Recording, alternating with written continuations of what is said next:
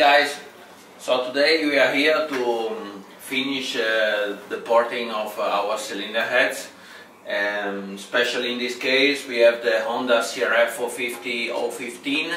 This is we are ready to finish to tune the head for the first GP in Qatar. This is the head from Yamamoto and from Lupino.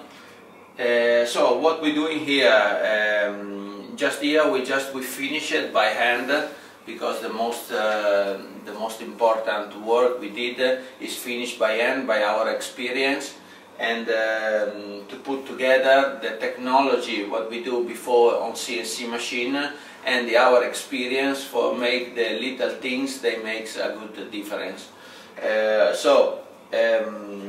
Now we are just to refinish the post, the combustion chamber, for make the best performance, or give the best performance to our engine.